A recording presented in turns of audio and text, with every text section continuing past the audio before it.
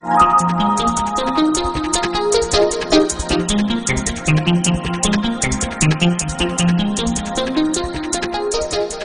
rotary cutters offer customers a safe, reliable pipe modifying system. These large diameter cutters are a Reed invention. The rotary cutter is an ideal tool for applications where a square cut must be achieved safely in tough operational conditions, such as in the trench or underwater. They can also be used in enclosed interior workspaces, in noise-free zones, overhead in pipe racks, etc. Both the rotary cutter and the low-clearance rotary cutter use Reed's world-renowned cutter wheels, made from shock-resistant tool steel, designed with the optimum profile for the pipe material to be cut, and heat-treated for optimum strength and toughness. The rotary cutter's unique, long-handle design offers maximum cutting leverage, which means less operator fatigue. To reduce downtime in the field, Reed rotary cutters have been designed for fast setup, operation, and disassembly. Rotary cutters can cut cast and ductile iron pipe, ranging from 18-inch to 30-inch, and 20 to 36-inch steel pipe. The low-clearance rotary cutter works on 6 to 18-inch steel pipe, as well as 6 to 16-inch cast and ductile iron pipe. Low-profile models need only 4 inches of clearance to cut up to 18-inch diameter pipe. The RC20 and RC24 models need 8 inches of clearance, whereas the RC30 and RC36 models need at least 12 inches of clearance.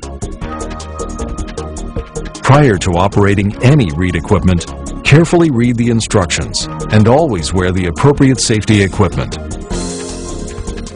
We will first demonstrate the proper procedure in using the low-clearance rotary cutter. First, unscrew the turnbuckles on the cutter equally until the rod end eye center is about 2 1/4 inches from the end of the turnbuckles. Make sure the turnbuckles are pinned to the proper holes, designated for the diameter of the pipe being cut. Disconnect the release pin and place the cutter onto the pipe. Connect the release pin through the yoke section and rod end in the proper location. Hand tighten the turnbuckles evenly until all 4 wheels touch the pipe.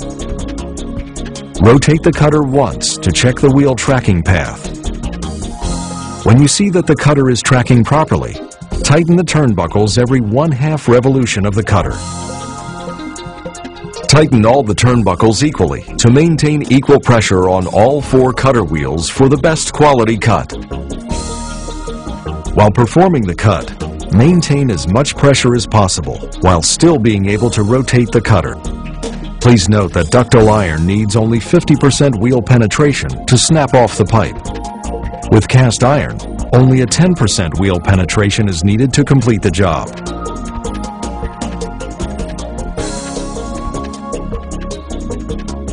It is normal for the cutter to begin breaking through the pipe with just 1 wheel. As you continue to rotate, the cut will grow and eventually complete the cutting procedure. Next, we will demonstrate the proper assembly and use of a Reed RC36S rotary cutter.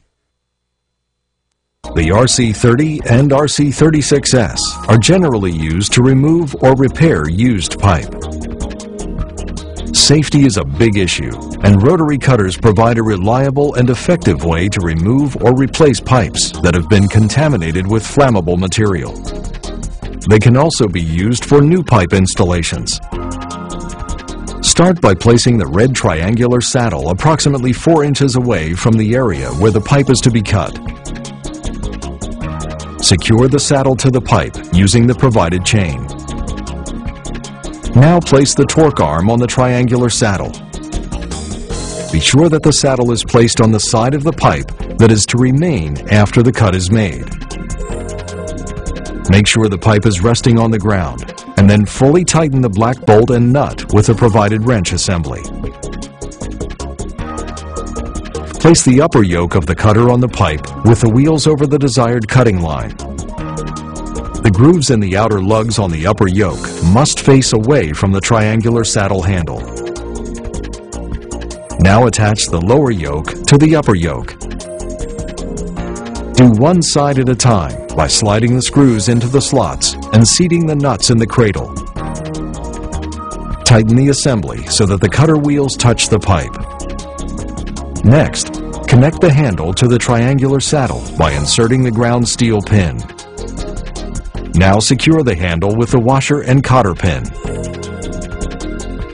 Connect the red latch to the ratchet handle pin. Secure the latch with the remaining washer and cotter pin provided. Now ensure that the latch handle has the latch to the left and the triangular saddle to the right.